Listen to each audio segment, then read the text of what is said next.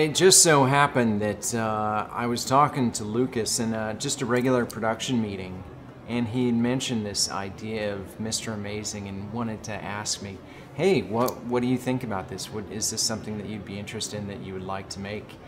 I, of course, had done a few other superhero short films, and so I was really excited about it.